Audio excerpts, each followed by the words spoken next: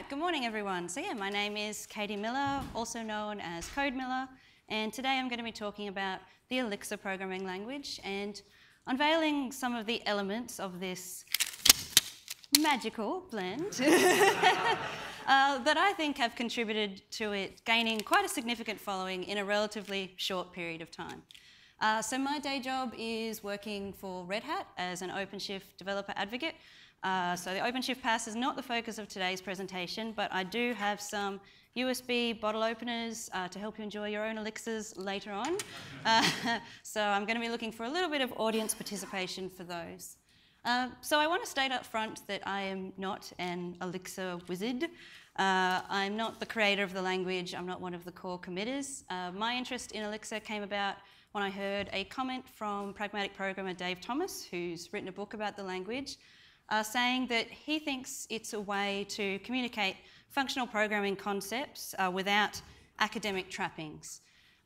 Sometimes functional programming is pitched as something that's just for ivory tower types, which I think is complete nonsense. As someone who's an FP enthusiast and also involved in some educational initiatives, so I was interested to see if Elixir might be a good tool to help combat some of those negative perceptions and communicate those FP concepts. Another reason I was interested in it is just because it's a new programming language, and I think looking at the design elements that end up in new programming languages gives us some idea of what's in vogue today. As we'll see, a lot of these ideas are actually very old ones. There's nothing that's really truly new, but I think some of these ideas are becoming more relevant perhaps in the modern computing landscape. So today I am going to give a bit of an overview of Elixir, but it's not going to be a comprehensive introduction to that language or Erlang or OTP or even functional programming itself. Instead, I'm just going to cherry pick and focus on a few key design elements which I think have helped the language to capture attention and imagination. So it's not going to be comprehensive, just my views. So there's not going to be any more dodgy magic, but there is going to be code and what is probably an unfamiliar syntax for most people. So gear up your brain for that. So, oh, not progressing.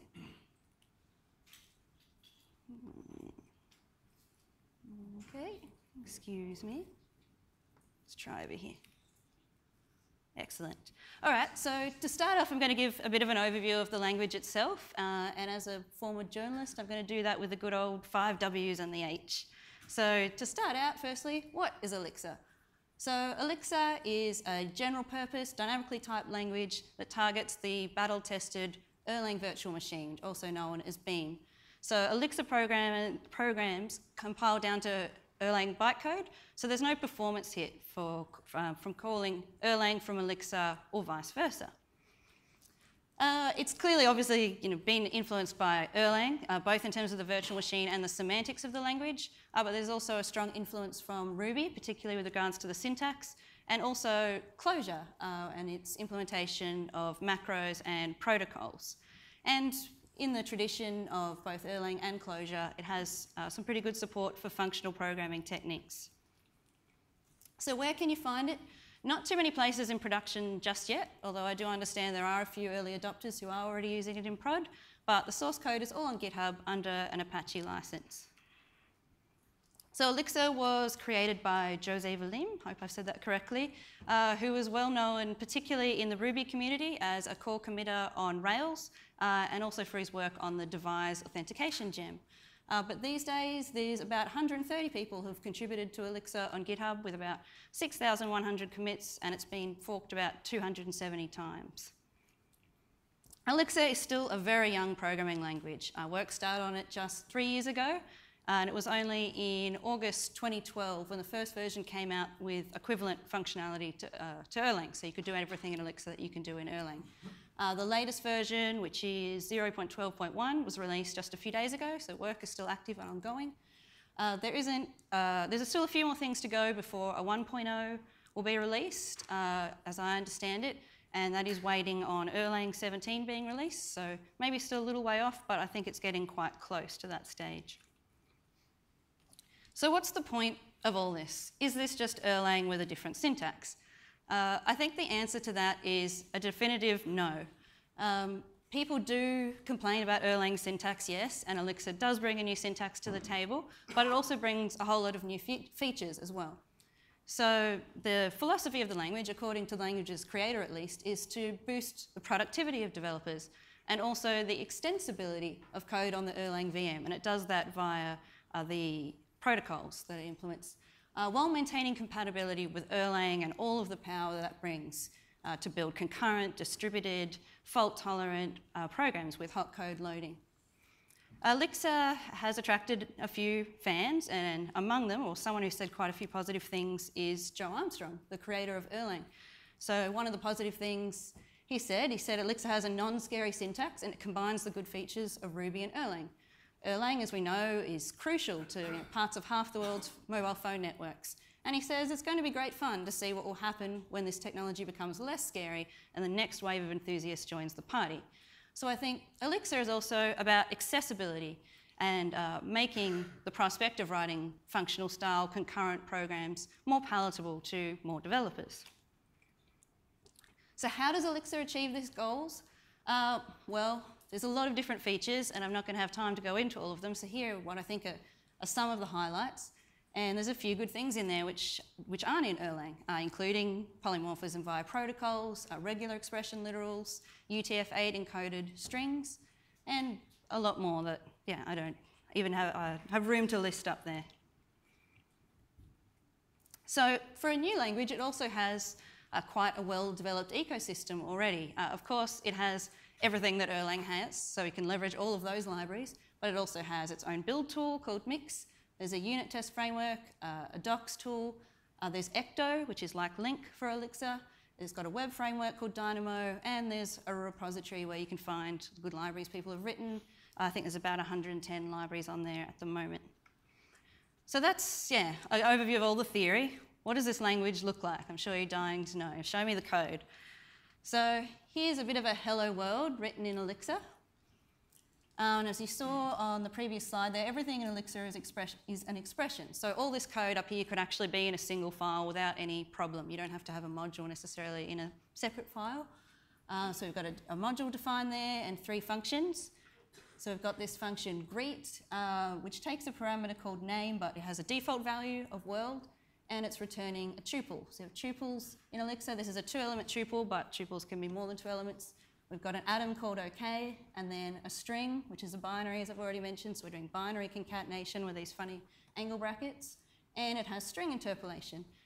So this rate name here brings up another feature. The parentheses around arguments on calls to named functions are optional. So this is calling the rate name function with the name parameter. And as you can see here, you can also define your functions on one line. There's a syntax for that. We're doing size on name, which is actually the number of bytes rather than its length, because strings are binaries, which is a difference from Erlang. So if you have single quoted strings, then it's a list of characters. Otherwise, we're talking about a binary. And this is actually a call to Erlang, this math.py. That's how easy it is to call Erlang library functions. Next function here is doing a little bit of pattern matching. So expecting a tuple, but we don't care what the first element is, so we're not binding it to any name. And then we're just doing a put string to stand it out. And then at the bottom is this pipe, which is something Elixir's become fairly well known for. So this is like a Unix pipe. It takes the output for what's on the left and pipes it in as the first argument to what's on the right. So we're calling that hello greet function, which is going to use the default parameter of world, and then sending that to io.inspect, which allows you to print a variable. And then also calling it with a value now, code miller, and then printing that out. So it gives you just a quick look at some of the syntax. So that's the whirlwind tour. Now I want to move on and go a little bit deeper with some of its main ingredients. And not everything from the programming language design supermarket made the cut. Objects, for example, I think it got reaction something like this. So Elixir actually kind of actively discourages taking an object-oriented approach in favour of the first major ingredient that has been sprinkled in quite liberally that I want to look at, which is functional programming. So I'm going to show 5 different areas where the language has been designed to embrace the functional programming paradigm. First of all, though, let's have a quick look at where these ideas come from. So functional programming is a style of programming that treats computation as the evaluation of mathematical functions, that is, functions that just map inputs to outputs. Functional programmers tend to avoid mutable data, and they write their programs as lots of small focused functions that are composed or chained together.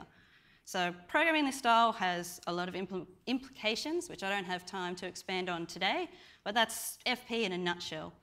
One of the big motivations for programming in this style is because it makes it easier to reason about the behaviour of your program, which in turn makes it easier to test, debug, maintain, and also to run things in parallel.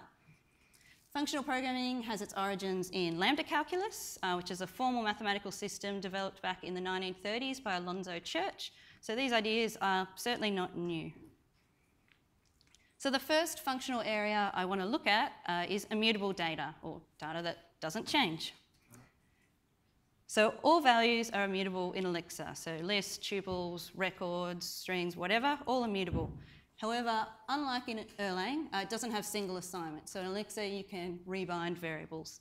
And you might think immutable data is a fairly inefficient way to go about things, but actually, because nothing is mutable, there are some optimizations that can be made. So parts of structures can be reused where only one part is changed. So let's have a look at an example. So I've got a running example through the talk of calculating standard drinks. So seemed appropriate. So to help with that, I'm defining some records here. So records are just structured data. They're tuples underneath. So we've got a record called liquid, which has a name, and an alcohol percentage, which is going to have a default value of 0, and a beverage, which is just going to have content of some liquid and the number of mils of that liquid. And so I can use that to define some liquids there. So we've got now a wine with a percentage of 11.5%, and a glass of it is about 150 mils. And we're going to say that that's the special as well. So with the record syntax, you get a few functions for free. So this house.name allows us to suggest a new name for the record. But if we then go and inspect house later, we'll see that actually the name hasn't changed. And that's because we didn't actually assign the result of doing that to anywhere. So it has made a change, but our original is unchanged because this is the way we work with immutable data. We always return copies of things with the alterations that we want. So if we do actually want to retain that with this house variable, we can assign it. And now we do actually see that change reflected. But of course, if we inspect special, thank you. We'll see that it remains unchanged. So now it's time for you. This isn't an original concept. It's not just in Elixir. So for a USB stick, where else have we seen immutable data in the programming language world? Clojure. Clojure, yeah, good. List, Haskell. Okay, we got a few. All right, that's enough for this one. All right. Come up and see me later for the USB stick. So here's a few others where this principle is used. I think it's in most languages. There's something immutable these days, and this is certainly not an exhaustive list. This is just a few. So that's immutable data. The next area I want to look at is pattern matching and guards. So this is used where in a lot of imperative languages you would have different control flow statements. There's an alternative to that. So pattern matching deconstructs structured data. So equals here, it really is an assignment. It's actually a match operator. So here we're saying list, match that to BWS. And when that makes list become the list of BW and S. But if we now say match it to this list of the variables A, B, and C, it's now going to set each of those to the components of that list. So if we inspect B now, it's going to be W. And because Elixir doesn't have single assignment, you can do this again with the same variable names and it'll happily rematch those. So now, doing this now with beer, wine, and spirits, B is now set to wine. If you don't want this behaviour and you want the variables when you're matching to retain the value that they currently have, you can add a caret, like I have before B here. So now it's trying to match some variable A, wine, some variable C against the list of BWS, and that's not a match, so we get an error. And Elixir will match patterns inside patterns. So this isn't just at a surface level. You can really dig down into your structured data. We also have guard clauses. So if you actually want to match based on your argument content, you can do things like when is number, some variable num drinks, or num drinks is greater than 0. But you can't do anything you want in guards. It's only a subset of expressions that are permitted. So to continue on with our example, I've defined a few more drinks. We've now got wine and soda. And now I've created a module with 2 different implementations of a standard drinks function. But they have different content that they're expecting. So we're matching from the top, so it's going to check and see if our arguments match a tuple that has some beverage and then also a quantity. And you can see that we're matching down a little bit deeper. We also want to match the percentage of alcohol and the number of mils. So we're going right down to get all the little bits that we need. And we've also got a guard clause there. We only care if the percentage of alcohol happens to be greater than 0. And if not, it's going to fall through to the second function definition there. And if something, we call this and neither matches, then we're going to get an error. And so on the next line there is just the formula for calculating standard drinks times the quantity. So 0.789, that magic number is just the specific gravity of ethanol. And then we're just putting the output using some magic from Erlang just for formatting it to 1 decimal place. So down here we have our second implementation of standard drinks. This time we don't care about pattern matching anything in the beverage, and we don't really care what the quantity is. I'm just going to say if it's made it to here and it's a valid match, then it's going to have no alcohol. And we can use this so to say, okay, I had 2 glasses of wine, it's going to tell us that's 2.7 standard drinks. I had 5 sodas, well, there's no alcohol in that. So where else have we seen this? Yes? Mathematica, yeah, definitely. Yeah, in the back? Prolog and F#. Okay, yeah, Prolog has unification, but yeah, still, yeah, building on top of that. Yeah, for sure. Okay, and here's a few others. Erlang itself, Haskell, Camel, Scarlet, Rust, another language. So yeah, quite a few places, certainly not limited to Elixir. So the next thing I want to look at is list processing. So this harks right back to one of the oldest programming languages, Lisp, of course, which is named after list processing. And lists have a natural recursive definition. A list can be looked at as either an empty list or an element, consed or constructed on with the tail of the list. So you join the head and the tail, that's your list. And lists defined in that way are sometimes called cons lists or con-cell lists. And in Elixir, you can match on lists using this pattern. So lists are processed recursively, I mean, as are all the other data structures. There are no loops. So the vertical bar is that list constructor or cons function. And so you can pattern match that way. So you can build a list by saying,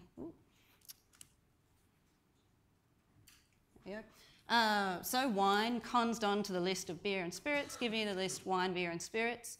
Unlike some other languages, you can also put 2 things, 2 arguments into cons as well as the tail of the list. So you can also say wine and beer as the first 2 elements consed onto spirits, and that works in Elixir too. And Elixir also has list comprehensions. So more syntactic sugar, if you want to iterate over lists or multiple lists and get cross products, you can do that in Elixir too. And also filter. So here we're getting the cross product of these 2 lists and the multiplication of each of the 2 elements that we get when we do that, but we're limiting it to those results that are less than 30. So we only get 3 results rather than 4. So let's have a look at how this changes our running example. So I've changed beverage to drink instead. So now instead of a single liquid, a number of mils, it's just a list of those. So this allows for things like cocktails. So now standard drinks is just calling this function some standard drinks, which has 2 different implementations. So either a list is an empty list and some accumulator parameter, which we're starting off at 0, or we're matching out the first tuple, drink in its quantity, and then the tail of the list goes into others. And then we're just calling it recursively and adding that accumulator parameter onto what we get when we actually do the calculation, which again, we can do using recursion. So here we've got the quantity. So we're going to calculate the standard drinks for the ingredients in one of those and then send that list of standard drinks and add it all up with some ingredients. And so again, I've got some more recursion to do that. So we've got a list comprehension here to go over the lists and calculate the standard using the same formula as before. and then another recursive wrapper function where we either have an empty list or we're pattern matching on the head and the tail and just adding things up. So it's a little bit verbose, but it shows you the pattern of recursion, which is very common in functional style. And this works. So if we create a few more drinks, so now we've got margarita, beer, and wine, and we say we want to convert 1 wine, 2 beers, and 1 margarita, we get our nice result. That's about 5 standard drinks based on those definitions. So where else have we seen this? Python. Python, yeah, for list comprehensions for sure. Anyone else? Yeah, okay. So yeah, there's a few. So the console list thing, quite a few places, list comprehensions, yeah, even Python has list comprehensions, Ruby, Scala, and whatnot. Next up, lambdas and higher order functions, bread and butter. It's perfect, isn't it, of a functional world. So lambdas are just anonymous functions, and there's 2 different ways you can write those in Elixir. So we've got the top line here. So say we want to multiply cost by quantity, so you can use fn, and then we've got the right arrow and end, or you can do the same thing using the partial application syntax. So this is and signed and just saying multiply whatever the first argument is by the second argument. When you call anonymous functions, though, in Elixir, you do need to include parentheses and the dot. So that's just a quirk of the language, so you call it as shown there. So that's lambdas. A higher order function is any function that takes another function as a parameter or returns one as a result, and it can do both. Prominent examples being map, filter, and fold or reduce. So if we go back to our example now, I've rewritten it to make use of lambdas and higher order functions, and you can see it looks a little more succinct now. So the same, mostly the same logic though. So now we're using these functions from enum, we're doing a map over all the drinks or tuples of a drink and the quantity. So this is the syntax for sending in a named function to a higher order function. So the calc for item function, which has an arity of 1, is all that's meaning. Then pipe the result of that to a reduction, and then that's basically just doing a sum across the list. So we want to multiply the quantity by each of the drinks. How are we going to calculate the drinks? Again, use fold or reduce. So starting off with an accumulator parameter of 0, and using this nice lambda to calculate each individual drink and add the result to our running total, and calculating it the same result, same way as before. And this works, we get the same result. Where else have we seen this? Sorry? Python battle. Python, yeah, okay, if you have 1-line lambdas count, then yeah. Perl? Haskell, of course, Haskell's always on the list, isn't it? Even JavaScript, PHP, all over the place. Even Java's almost caught up with this. Almost. Hopefully this year. Okay, and the final feature I want to look at quickly is stream processing. So streams allow you to enumerate a collection lazily. So lazy evaluation. We're delaying the commutation of values until they're really needed. And when we call for them, there they are. So using processing this way means streams that can be infinite, because we're never necessarily going to get to the end of the stream. Some of the functions in Elixir to support this, and this isn't actually part of the runtime, it's just a library thing. They give you functions including cycle, repeatedly, and iterate, which are fairly self-explanatory, unfold, which will be familiar to any of you who are functional programmers, and resource for things like files. So this is almost exactly the same as the previous version, other than the highlighted part. So I've changed it to use a stream instead. Rather than being reduced, now we're doing scan. So what scan does is just give you all the partial results as you do a fold or a reduction. So as you can see from the bottom here, so now rather than sending in a regular collection, we're creating a stream by cycling over the tuples of 1 wine, 1 beer, 1 margarita, and then we're taking the first 5 results from that. And there they are there. You can see the kind of running total as we do the scan across them. Where else have we seen this? Lazy evaluation, streams. ML, yeah, that's a good one. We haven't had that yet. Haskell or Haskell. Yeah, so Haskell, obviously lazy language. Generators, I think, perhaps, yeah. Clojure sequences. Again, you know, it's not unique to Elixir. This is good stuff that's kind of well known. So that's the functional features. The next area I want to look at is concurrency and some of the related concepts. So, also having things that are distributed, fault tolerant, the hot code loading. So this again has a long history and has been around for a while in Erlang, definitely. So Elixir leverages the Erlang virtual machine and OTP, which stands for Open Telecom Platform, although barely anyone ever actually says it out. And that was used to make telephone exchanges and switches, which is actually a remarkably good fit for a lot of the requirements that we have in computing today for systems that are highly available and able to deal with inevitable failures. So in these systems, reliability matters. And here again is a quote from Joe Armstrong talking about the famed 9 nines reliability of the Erlang flagship project. And that's basically, blink and you miss it downtime per year, which is very impressive. So OTP brings to the table required components to support that. So it has supervised processes, support for distributed applications, a framework for hot code swapping in quite complex situations, and a way of handling failure. So in OTP, systems are hierarchies of what they call applications, which are made up of processes that follow particular conventions, which they call behaviours. So examples of those behaviours may be a supervisor, it may be an event handler or server, and there are others.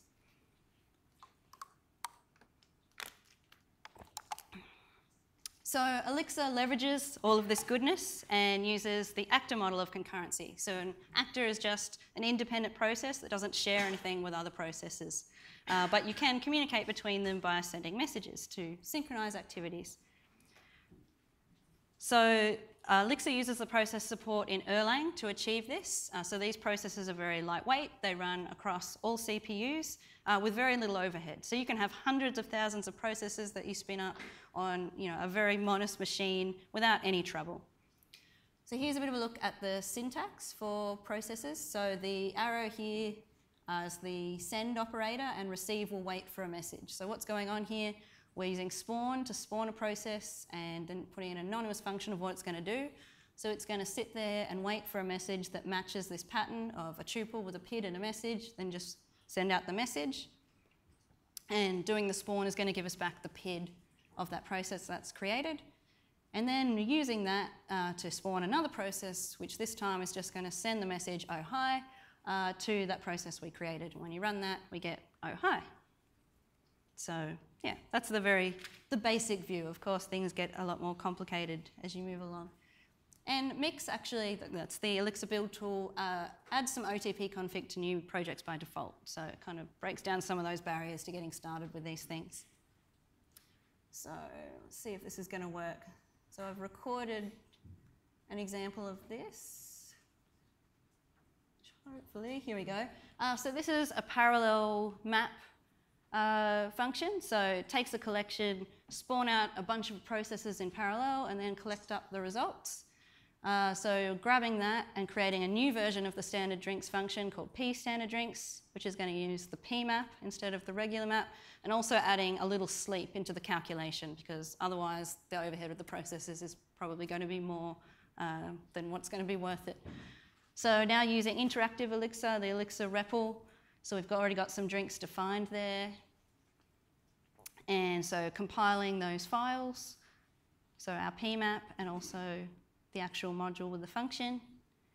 And if we are importing that. All right, so now actually using it, so using Erlang's timer capability to say we've got a stream and we want to take 3 margaritas, and it's calculated the result of 4.11 in about 1.8 seconds. Now changing it to use the parallel function instead.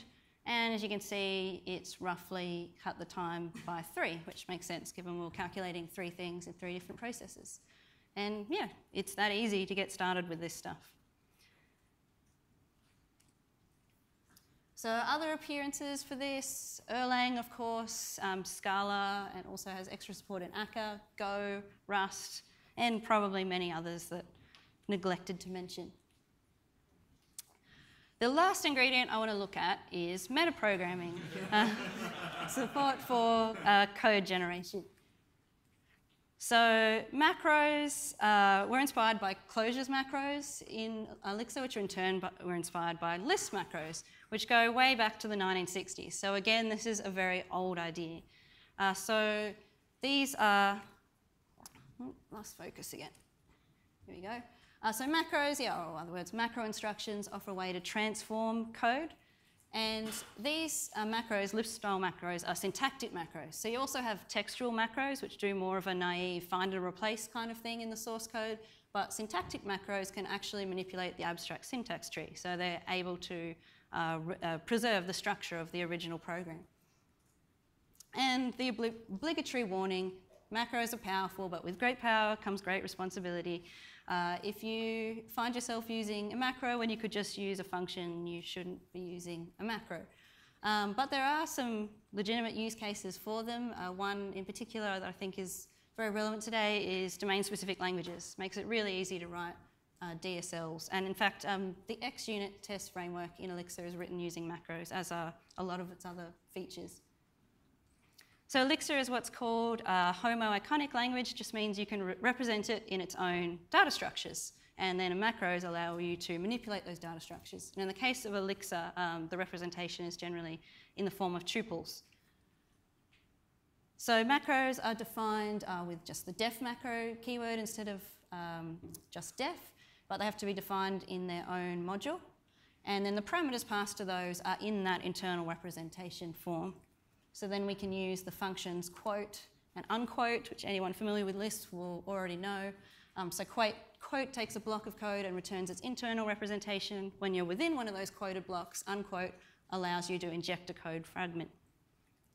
And macros are hygienic, which just means they won't clobber the variables of things in the local scope where they're called. But you can optionally turn that off if you're crazy. So again, I've got a little demo of how easy this is. So let's say you write fee all the time instead of if. Maybe fat finger syndrome, maybe you've had too many elixirs, whatever. This isn't writing very well. There we go. So there's a macro to actually allow that to be used legitimately. So we've got the quoting here, because what you return from the macro has to be in that internal representation. Then we're just unquoting the things that are passed in. So you can write unless this way or other useful snippets. And I've also defined there, if I can get this to play properly, another version, if inspect, which does exactly the same thing, but actually does an IO and inspect on the things that are passed in, so we can have a look. And so then if we then require this, so this is going to give us an error because you must require macros before you use them. Require and import it. Now we're able to do fee 2 greater than 1, and yep, it works. And if we do it with the if inspect, we actually get to see what that internal representation looks like. So this is what the condition looks like. Makes a fair bit of sense. You've got what we're actually, operation we're doing, greater than, and the operands. And then also the different clauses of what we actually want to do if that passes.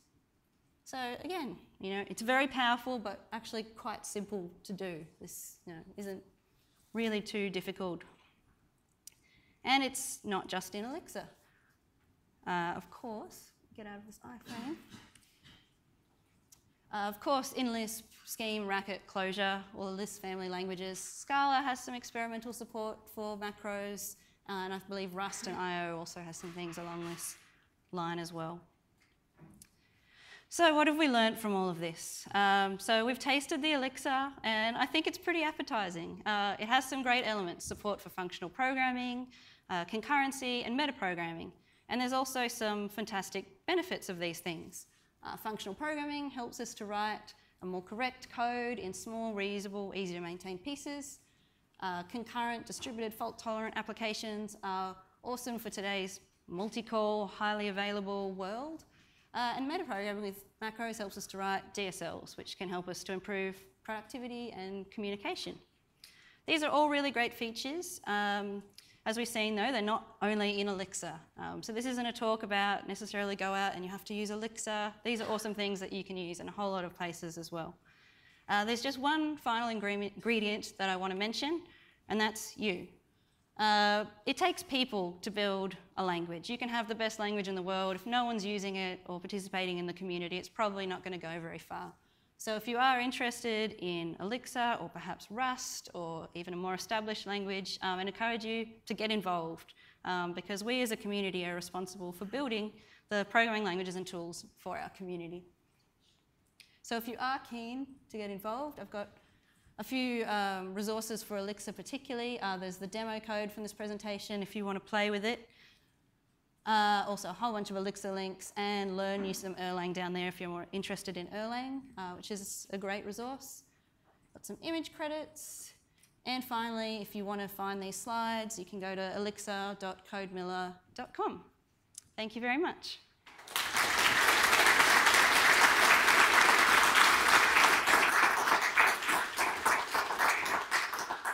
Does anyone have any questions? Yes. I got the new edition of Joe Armstrong's Erlang book. You've actually some really exciting R17 stuff. Mm-hmm. And not really relevant because I couldn't figure out when to get R17. But does Elixir run on top of that stuff? You know, like all the new WebSocket things, and I think it's got some new instead of just tuples, you've got like native dicks. Yeah, so that's one of the things that the Elixir 1.0 was waiting on. So once R17 comes out, then yes, they're going to be making use of the maps. But oh, sorry. So the question was, no, I summarised that. Just if Elixir is going to build on top of the new capabilities available in Erlang R17, and yes, the answer is yes. Is my understanding anyway. As I said, I'm not one of the developers, so I don't have any inside knowledge of when these things are going to happen.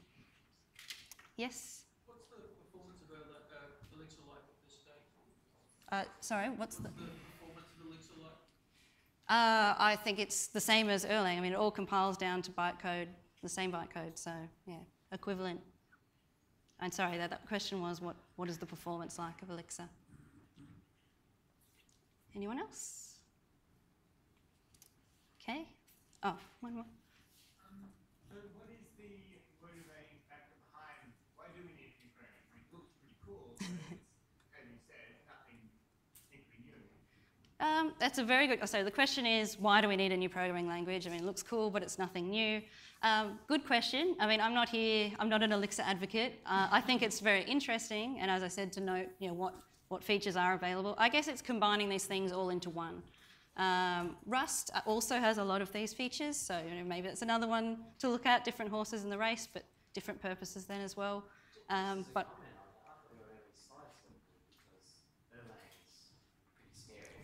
and you were saying even for the Erlang developer, you were saying there's a lot more people into the fold for functional programming and that sort of things. Yeah, so that is definitely a motivating factor as well. I guess if, for me anyway, if someone is really interested from the FP side, if this can attract more people to FP, then that's excellent. I mean, if Haskell was too scary, then sure, I don't mind if people learn Elixir instead. Oh, well, lots of comments. It's interesting what's left out. Yes, yeah, I'd agree with that. A lot of the features you touched on are all a little bit broken each other. So it's not surprising that way you decide to fix them in another language. Yeah, my take would be less that Erlang syntax is scary and more that there are just bits of it that knowing what they know now, the designers themselves would have done differently, so it's a lot unreasonable to rebuild new language. Yeah, and I think the underlying VM is awesome. And I think that's supported by what Joe Armstrong has said publicly about the language too. If you read his blog, he does have a few critiques of Elixir and things he recommends that they fix up, but in the main, yeah, he's like, woohoo, you know, you fixed a whole bunch of these things that Erlang didn't get quite right. You mentioned at the start that about some educational issues. Can you tell us more about anything? Oh, okay. Not specifically with Elixir just yet, but I'm involved in teaching Haskell courses. We're doing one for women in Brisbane probably in the next couple of months. So anyone who's in Brisbane, yeah, look out for that. And yeah, I'm involved with teaching teenage girls about the terminal and other such things. Done a few courses with that too. Yes? You know, are there major projects using Elixir or switching from Erlang to Elixir? And similarly, how easy is it to have a project that uses mostly Erlang but a little bit of Elixir, the libraries? So yeah, I did try to do some research on who was actually using Elixir, and there were just a few people, I can't remember the names of the projects, but there were people, yeah, who were already using a lot of Erlang and prod who have just kind of started to sprinkle in a few of these features, and I think because it does all compile down to the same bytecode, it is reasonably easy to do that, is my understanding. One follow-up. Do you know, if you have Erlang code, is it easy to call into Elixir? Like Avi, you showed it's very easy to call from Elixir to Erlang, but what about the opposite direction? From what I've read, yes, but I haven't tried it, so I can't really comment on that further. Is there a Erlang or subversion strategy? Very good question. Not yet. There is an Erlang community cartridge. With Erlang, there's a requirement internally, it's hard-coded to bind to localhost, and that causes a problem on OpenShift. So someone has altered the Erlang source code to get around that. Not obviously a great long-term solution. So. Oh, sorry, the question was, is there an OpenShift cartridge for Erlang or Elixir? Sort of a connoisseur of multiple functional programming languages. What is like your favorite personal functional programming language? You can't guess. Haskell. It's not perfect, but it comes the closest for me. Okay. So I think that wraps it up, but anyone that helped answer questions, come down. I've got some USB bottle openers. I'll keep handing them out until I run out. Thank you very much.